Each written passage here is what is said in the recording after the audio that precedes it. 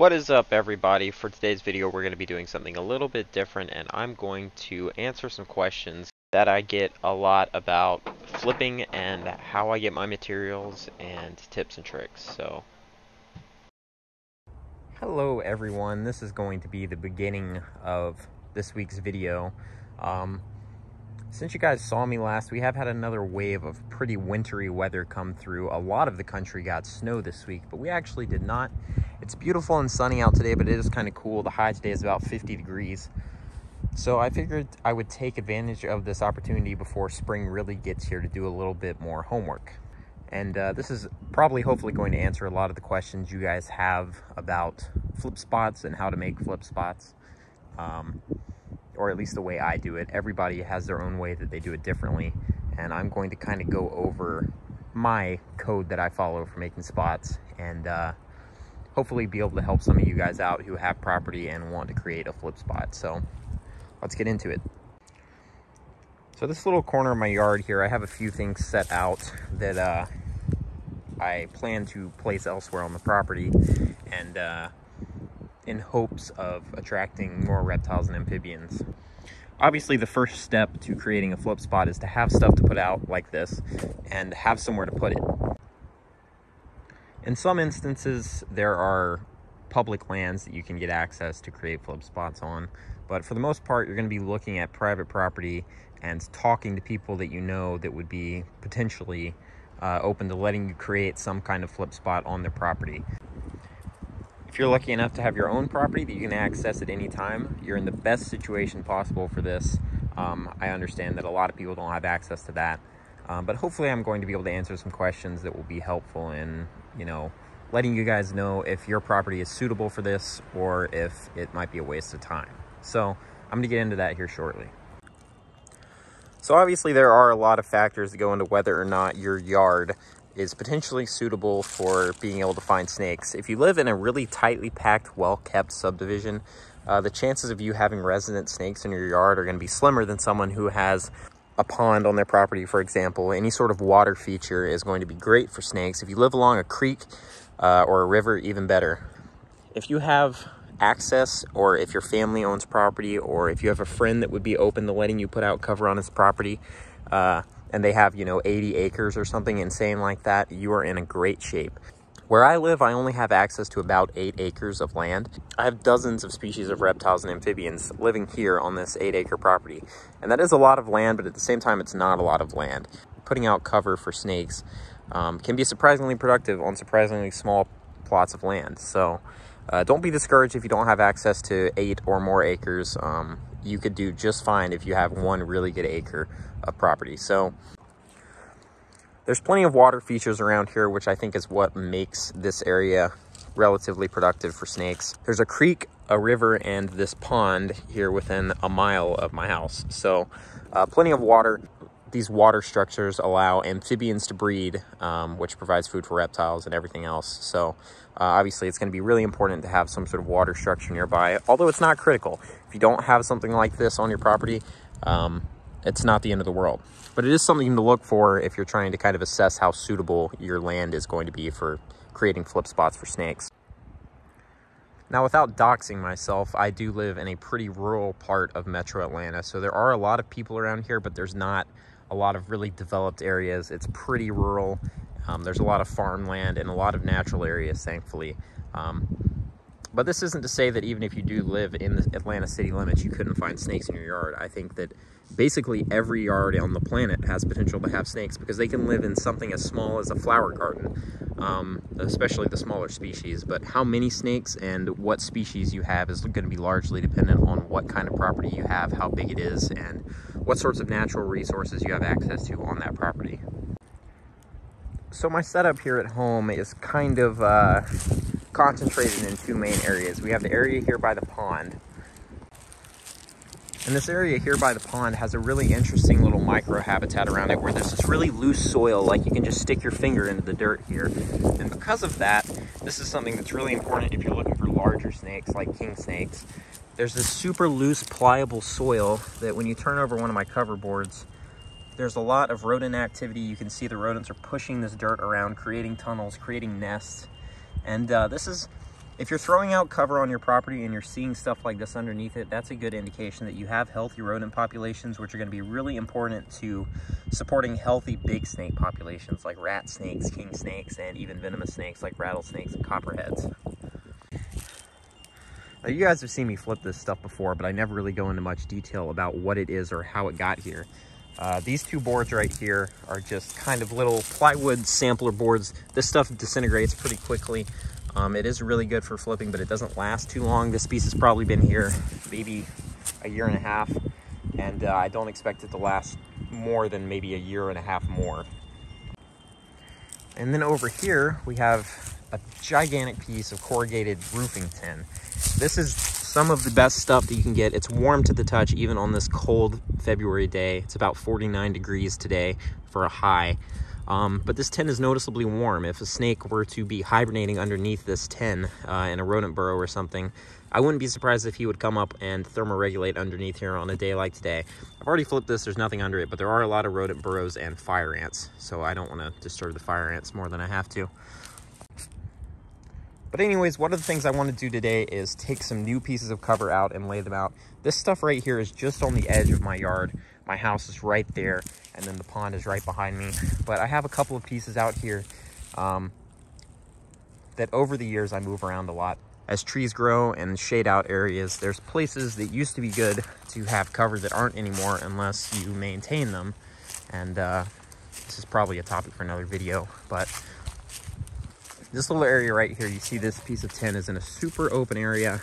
We actually cut down a bunch of trees, invasive privet trees here last year to keep this nice and open. This tin does get too hot though. That's something you also have to consider, is that this cover can be too hot if you place it in a super open area. And that's why I like this little area right here, because in the morning it gets really good sun, and then in the afternoon it's shaded when it's hottest. I haven't flipped this yet, but we're gonna do it right now.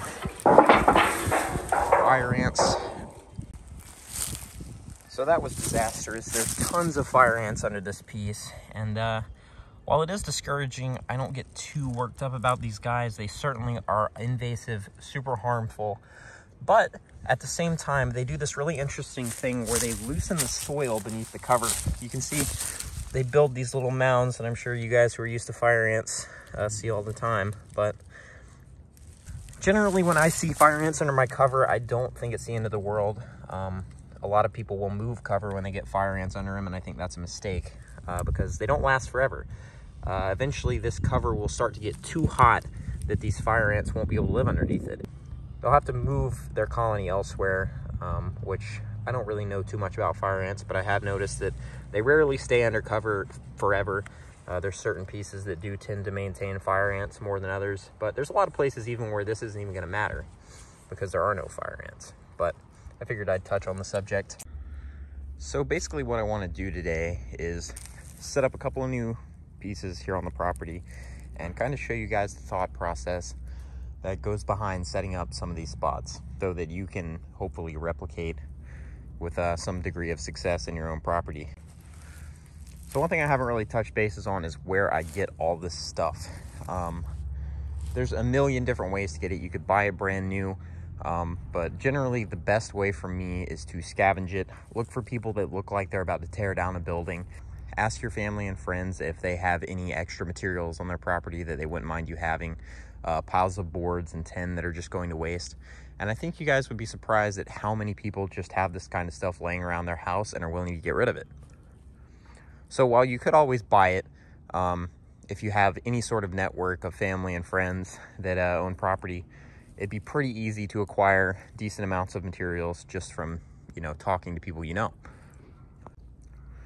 Another option that's really good for getting boards, it's actually where I got that board, is going to construction sites and asking if you can basically dig through their leftover materials that are going to get thrown out.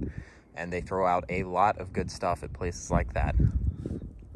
So new home construction sites, even like especially big building urban construction sites, tend to have a lot of boards.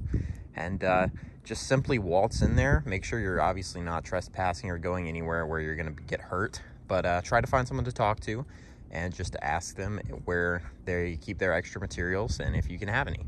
And chances are they will probably say yes. So that's the gist of where I mostly get this type of stuff. So I guess right now I'm going to go ahead and walk this piece out to a suitable area, and I'll break down why I'm putting it where I'm putting it, and we'll go from there. Obviously, some of this stuff is quite big, so you have to get kind of creative about moving it around. Consider asking a friend that you trust to help you lay out stuff. So these boards right here, which I haven't actually flipped, are boards that I put out this fall because I thought this little area here needed more cover. And only a couple weeks after putting them out, you see the creeks right there. We're on a nice open power line cut, nice hardwood forest here. And right on this edge is the perfect place to lay cover. So this is the type of microhabitat we're looking for. This will grow up quite a bit during the warmer months, but during the winter, it's really easy to walk through, and the boards get a lot of sun. And this is one thing the boards are good for that tin is not. Generally, tin put in super exposed areas like this, it's going to heat up super fast, even on cool winter days like today. So these are all factors you have to take into consideration when you're setting up a spot like this. So I think since I put these boards here, I'm going to put this one down a little closer to the creek, and we'll see how it does over the course of the year. But I am going to flip these since I haven't done that yet. It's that time of year where I would expect to start seeing snakes pretty regularly under the stuff here at the house, but it is pretty cool at the moment. So a lot of people will recommend raking underneath the cover when you place it, like raking out this layer of leaves and duff to kind of, I guess, expose the bare dirt to your cover. And I disagree with that. I don't think it's a good idea at all. I think a lot of the snakes that you're finding under cover are living in this type of like just leaf litter.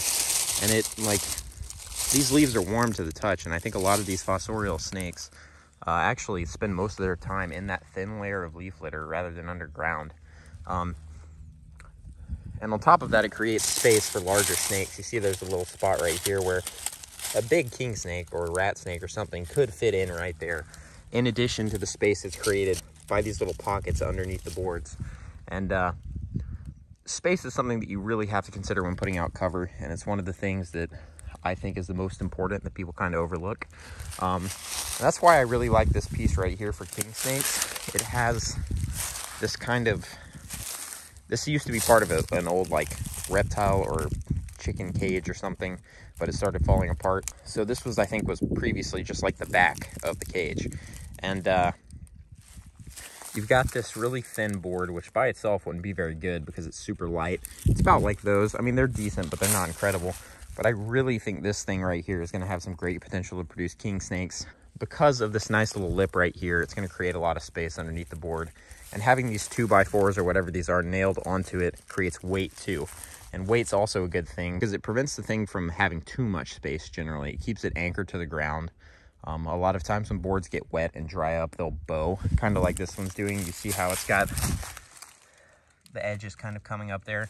You don't really want that. And I think having this stuff kind of nailed around the edges will add weight and prevent this thing from bowing up like that. So that is how you know that even though it's cold, spring is here, you start getting ticks. This guy right here is a Lone Star tick, and I believe these guys are known to transmit quite a few diseases. So always keep an eye out for ticks, even if you're in your own yard. Anywhere that has deer and other mammals pass through is going to have ticks. Alrighty, so I have decided to put this thing with the spacey end down on top of this nice grass right here. And I think this area is going to be as good a place as any for a king snake. I know they use this creek corridor often. It should also produce other snakes, but just to give you a look at the habitat. Beautiful stream here in the Georgia Piedmont. Nice fallen trees with upturned root systems. And there's probably lots of holes up underneath this bank that would make suitable places for a king snake to hibernate as well. So all around perfect little area, and somewhere that I've wanted to have some cover out here for a long time, and I'm just now pulling the trigger. So mostly because it was such a hike to get down here with this big board. But anyways, I think the next thing I'm going to do is put out a little stack of 10 in a different area, just so you guys can see the thought process that goes into tin versus boards. And one of the big things that you're going to notice is generally boards, I like to throw them in open areas, and tin I like to throw in areas that have basically a spectrum of light. You know, they start off sunny in the morning and then are shaded in the afternoon, stuff like that. So here's actually an example of what I mean. That board I put is like right over there. And then right here, we have a piece of tin that I laid out this fall. I've only flipped it once, I think, since I put it out. But I've got this one kind of half in and half out of the tree line. So when all these leaves fill in, part of this piece is going to be super sunny and part of it's going to be super shaded. So it should provide a good gradient for snakes to thermoregulate under. Anyways, I'm going to flip it real quick.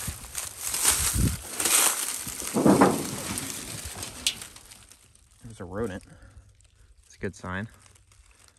But this piece is super warm to the touch, almost borderline too warm, just as a single. But lots of rodent activity under here. There's a big pile of poop right there. I think that's a good sign. But anyways, we'll let that marinate for a few more weeks or until it gets warm again. So I'm making my way back up currently to the rest of my tin to get some more and bring it out here. But I figured I'd talk about this set real quick and maybe flip it real quick. So this stuff is called OSB. Kyle Elmore of Lampro, Texas has a lot of good content involving the different types of boards and the benefits and whatnot. But this stuff is generally pretty crappy, but it gets the job done. I kind of put this stuff here to test and see how this area would do, see if it will produce anything. And it has done really well. I've gotten a king under that one and a couple more kings up the hill. But these little boards right here are generally pretty good for just fossorial snakes, basically. You can see there's still leaves under them because I never rake them out. Eventually you will get to the soil once the leaves decompose. But yeah, as you can see, there's not a lot of space under this now that these leaves have decayed. I used to find a lot more snakes under this after it was freshly laid than I do now. I think part of the problem with like right now is that it's so wet under these. That's probably why they aren't producing. But anyways, washing machine lid. Nothing crazy from an old washing machine we had at the house. But now we're into tin. The art of tin flipping is very complicated and has a lot of nuanced and condition-based rules that you kind of have to follow to be able to be successful with it. And one of those rules is generally flipping this stuff when it's colder is going to be better if the sun's hitting it. And if it's warmer, you're going to want to be flipping tin in the shade or in partial shade because this stuff heats up so fast. I mean, it's metal. I mean, you can imagine how warm this is. This is borderline too hot. So one of the solutions to that is layering it. Like you'll see I have set up here. That's the first layer. Like a skink right there. So this right here is basically hot to the touch. But right here is nice and warm still. Perfect temperature for a snake to be sitting right there, I would think, or underneath. Nobody underneath, but this is relatively recently put out stuff. I've flipped it a lot of times on the channel and haven't really started getting anything under it besides ring necks yet. But I think it will be a really good little set eventually, so. Just like with boards, there's different types of tin, and the best types generally tend to be the kind that aren't very flimsy. This is pretty rigid, really good corrugated metal, and generally the more corrugated it is, the better. These kind of dips that you see in the tin provide the space that the snakes are going to be in, because if this was just a flat piece of metal and there was no space, the snakes couldn't get between the layers, or really even underneath it, unless there was super spongy leaves like this at the bottom layer. This super corrugated stuff is some of my favorite. But this stuff right up here, this is worm snake / king snake rock from last year, if you guys remember. Nobody under it yet. These are natural rocks that I feel like we moved these here at one point, but I don't really remember. But right up here, we have another stack of tin. This is less quality tin, but it still gets the job done. You can see it's a little more rusted, and it only really has corrugation here, one in the middle, and then on the other end. But this stuff's a little more flimsy. It's still good, but you can hear how loud it is and crumbly kind of. This stuff won't last as long, and it's thinner, so it heats up faster. All around, just not quite as good. But if you place it in the right place, layer it right, you will inevitably get snakes under this type of stuff too. It just might require a little bit more effort and thinking. There's a ground skink. Generally the most prevalent species we see here in the wintertime. Now we're on to the slightly less, I guess, aesthetically pleasing pieces of cover, like mattresses. And this is an old mattress of ours that, as you can see, it's looking kind of rough. This is mostly from the rodents and stuff digging into it since I put it out here. But these can make incredible cover. As you can see, tons of rodent activity under here. The soil's really loose, and this thing is so dense that it holds a lot of humidity and doesn't heat up fast. So even in the middle of the day, in the middle of summer, this thing is not going to be hot underneath it. It'll be warm, but it should be plenty good for snakes. So just an idea. I know a lot of people probably aren't going to want to throw a mattress out in their yard, but if you're kind of desperate for something to use and have an extra mattress lying around, they get the job done. Here's another type of board, these kind of longer, skinny boards that are used in like porching and stuff. Generally, they don't have as much surface area, so they're not that good, but as you can see, when I flip this guy right here, there's a little bit of space there at the end, and it doesn't look awful. Could definitely get fossorial snakes, especially if you're in a super urban area, and really the only species you're looking at being in your yard is gonna be tiny snakes. So I have this stuff set up, kind of stacked up. I was just curious what I would get under it. I might end up actually putting like a piece of tin or something on top of it. But even if you don't have access to tin, you can just stack little boards like this. It gets a nice space in between it, and you will get herps in here. I'm kind of surprised there's not a fence lizard or something today, because generally this has some kind of lizard. But here's another type of cover that you can put out if you have access to it. It is kind of unsightly like the mattress, but this is a old carpet, really decomposed. This stuff will actually decompose on its own. It does have a little bit of plastic in it that'll take longer, but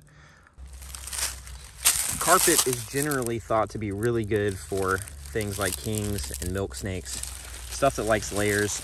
I never have too much luck with carpet. Over the years, it's been really good for fossorial snakes. I think generally when carpet gets to this level of decomposition, it kind of loses its goodness when it starts falling apart when you flip it. So I'll probably replace this with a newer piece of carpet soon.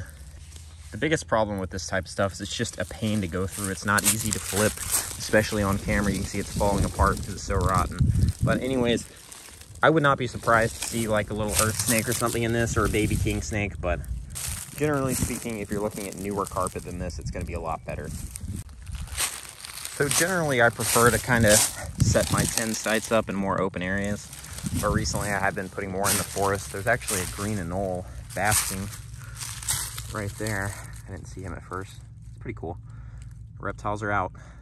I wasn't really expecting to see any snakes while making this video, but if we do, that'd be awesome. Kind of sneak in on this guy. Yeah. This is a nice big adult male green anole.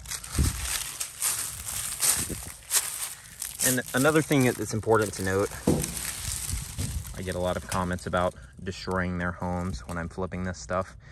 None of these animals actually live underneath this metal. It's more of a tool they use to aid in their thermoregulation. Occasionally you will have stuff that hangs out for a couple of days. I need you to move off there so I can flip it, brother. Come on, come on. There we go. Anyways, it's pretty cool. I wasn't expecting him to be that chill. You want to go on this tree while I flip your thing? There you go. So yeah, that anole's home, quote unquote, is basically this entire hillside, and he'll move around a lot. I wouldn't expect to see him consistently under this any other time of year except for now. He might be brumating nearby. So I'm gonna put that down, see if we can get him to crawl back onto our finger. Come on. There you go. And he jumped off, ready to get back to his pile. Anyways, nice little double stack here. I haven't gotten anything crazy in this. This tin actually doesn't have any corrugation, which is weird, but it does have a nice little amount of space right there. You can see where that anole was coming out of. So I do get snakes under it, but nothing big. So another important tactic that I use a lot when I'm trying to decide where to put tin is I put it around structure, fallen trees, places where I know rodents are using rodent middens. This little stack in particular I put out because I see a lot of chipmunks right here, and obviously those guys are great food sources for big snakes, especially if you live somewhere where you see timber rattlesnakes and you're trying to put out cover that's going to get rattlesnakes under it. Put it where you see a lot of chipmunks. So anyways, now the chipmunks and a lot of the rodents actually do make their homes out of this cover, but no one's living under this. Oh, there's a skink. No chipmunks are living under this right now. And even if they were, I wouldn't be disturbed by me flipping this.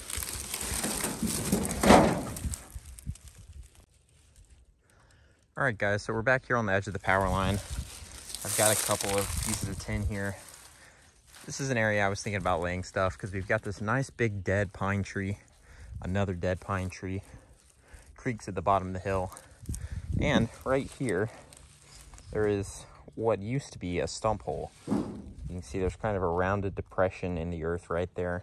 So that means there's going to be a lot of underground access. And when you see a place that has a lot of underground access like that, a good thing to do with your cover is just put it right on top of it. So generally, what I like to do after I stack up my tin is put some weight on top of it so that it forms to itself. You can see right here we've got a 3 deep stack. I like to do 3 deep. It uses a lot of tin, but it doesn't use a ridiculous amount. If you were to do 5 deep stacks and so on, you would get snakes in those still, but you're just using so much tin at that point. I think it's more efficient to spread smaller stacks out and figure out what areas work best. So generally when I'm experimenting and putting stuff in an area that I haven't found snakes in before, I'm going to be putting it in 3 stacks. So completely up to you. These were gigantic, like 20-foot sheets when I got them, and I had to cut them up to fit them into my car. So a lot of the stuff I have is going to be these little 5.5-foot sheets, which is a really good size all around because just about any snake could fit under one of these, and they're not so big that they're cumbersome. So another question that this is a good time to address is, when do you start flipping stuff after you put it out? And the answer to that kind of depends. If I'm putting out something like this, it's a stack, I think snakes tend to come to tin faster than they come to boards, because just tin on top of leaves is such a perfect little micro habitat for snakes to be in. So I get snakes under freshly laid tin pretty often. Since this is a stack and I'm trying to weigh it down over the stump hole a little, I probably won't start flipping it as soon. I'll probably let it sit for a couple months. So maybe around April, I'll start flipping this, and we'll see. But yeah, so the stick across the top is just to kind of weight it down a little bit. This tin, you see it has space in between it, but it might be a little bit too much space for some of the smaller fossorials. So anyways, that's kind of the thought process that goes behind a tin stack.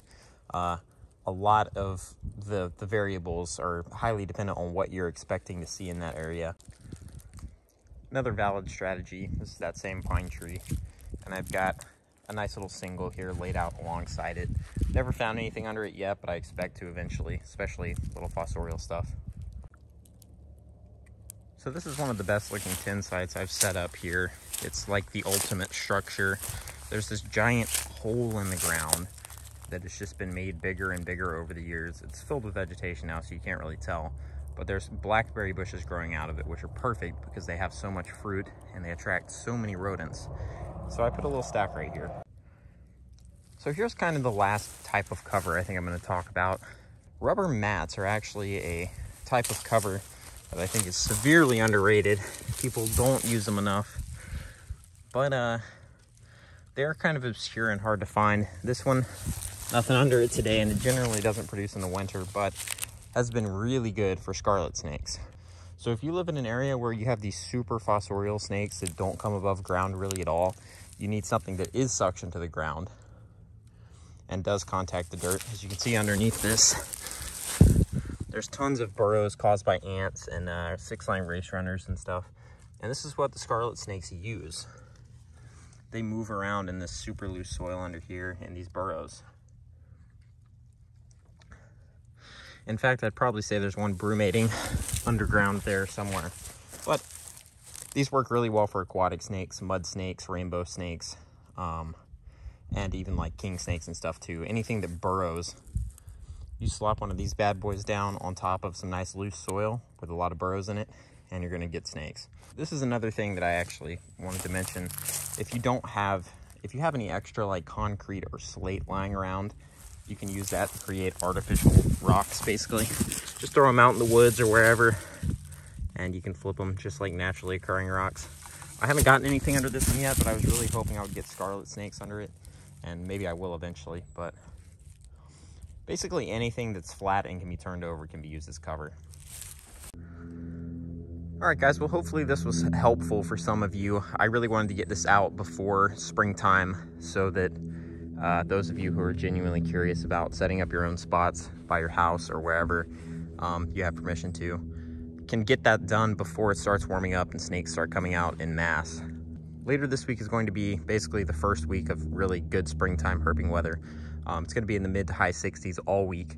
No freezes, no cold weather in the forecast after tonight, basically, for the next 10 days at least. So I'm going to be herping super hard. I'm going to try to get this video out. I might end up, depending on how the editing comes out, I might put it with tomorrow's herping vlog so that there will actually be some snakes in this.